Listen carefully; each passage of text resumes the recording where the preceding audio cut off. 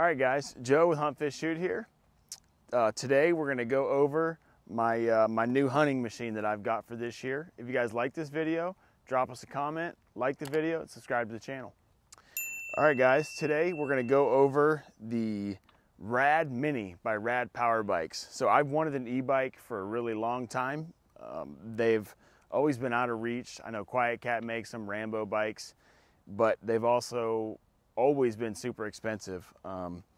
Rad came out with these bikes. I'm not sure how long Rad's been along, but this is the RadMini. This bike right now I believe is about $14.99, you know, and that's opposed to some other bikes like Rambo and Quiet Cat, and their bikes are anywhere between $4,000 to $7,000, which is ridiculous in my opinion for a powered bicycle. But this bike has been awesome. I've been using it to get in and out of the tree stand and riding it to and from the blind wherever I'm going. You can get there super quiet, silent. It doesn't hardly make any noise at all. This bike in particular, like I said before, is the RadMini. So this bike actually folds up, which is badass. It folds up, I throw it right in the truck. All you gotta do is you turn this knob like that, you lift up on it, and the bike breaks apart, and then you set it down, and the handlebar actually folds down like that, and the whole bike folds up like that. And then all you got to do is throw it right up in your truck. So that part is sweet. That's actually why I got this bike. And then to put it, you just close that lever, tighten it down, and then put the lever like that, and now you're all locked in, ready to go. So this bike has got suspension on the front that's adjustable. It works really good. My mom's got a Rad Power Bike as well, and it had no suspension, and she's laid up right now, so I've been running it back and forth to the tree stand before I got this, and it is rough. This with the shocks is way better. It's super smooth, and again, you can adjust them, actually, the stiffness of suspension that you want. This bike's got disc brakes all the way around on the front and the back by Shimano, so high quality brake.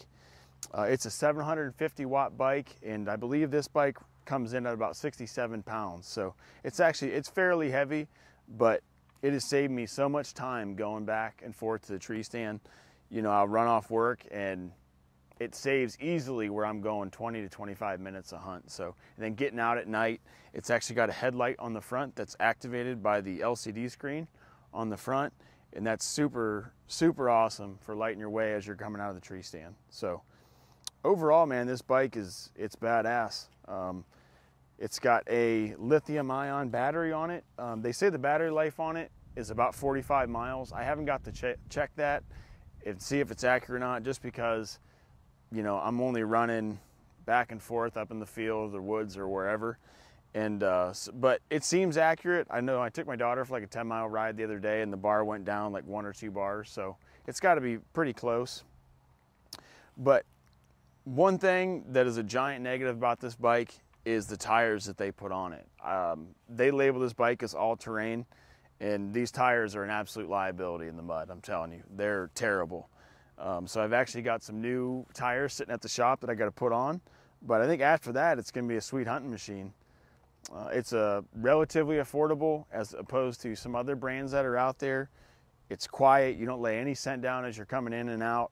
If you're checking trail cameras, you put all your cameras in your backpack, run them out there, as opposed to riding a four-wheeler or something that makes noise, leaves smell in the woods. Overall, though, it's awesome. You know, you got a back rack. I'm actually going to mount a bow holder for the back. Either that, I'm going to put them on the handlebars, but right now I just hook my bow right to my backpack and just ride in and out of the woods. So, I mean, if you guys are looking for a great hunting machine, something that's quiet, easy, relatively affordable, I think a Rad bike, something you guys should look at. It's going to come in super handy out west next time we go elk hunting. I know I'm already planning right now to get a bike rack for the truck so we can bring it out there, and I believe these are legal on all public lands. So if you guys are looking for something, go out and get your Rad bike. All right, I'm going to show you guys how this Rad bike gets fired up. So all you got to do is you come over here, you turn the key to that position, you're going to come up to the handlebar. There's a mode button. That mode button activates, basically gives you the power after your key is turned on.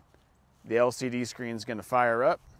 So your LCD screen, it's going to show your battery level, it's going to show your speed, the odometer, which right now it says I've got 20 miles, and it's going to show your watts that you're using. So there's also modes here. So what this mode does is, as you increase the mode, that's how much power is going to the pedal assist. So as you pedal, it's different levels of power that it assists you as you're pedaling. So if it's all the way down at 0, you've got no assistance at all, and you're just pedaling like a normal bike.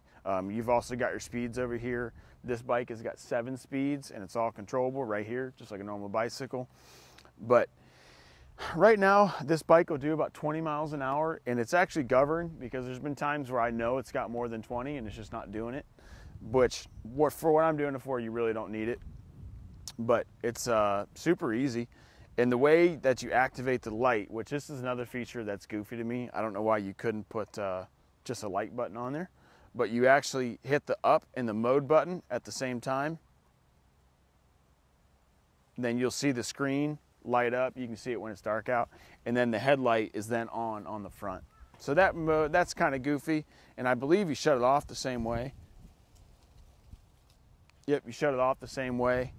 It's all right, but the first time I tried it, I should have tried it beforehand, but I did it when I was in the woods about a half mile in, and it was dark as I came out of my tree stand. So now the other feature this thing has, and it's the best feature, is this. So if you have deer and you'd like to let them know you're coming, you just give them a little jingle.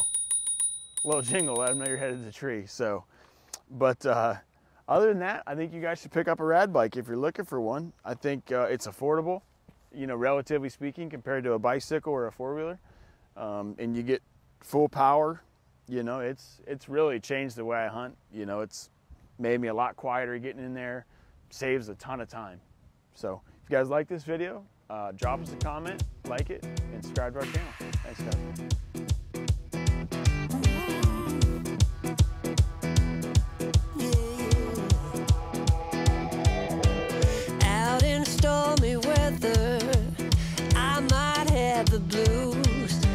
But nothing ever stopped me from dusting off my shoes.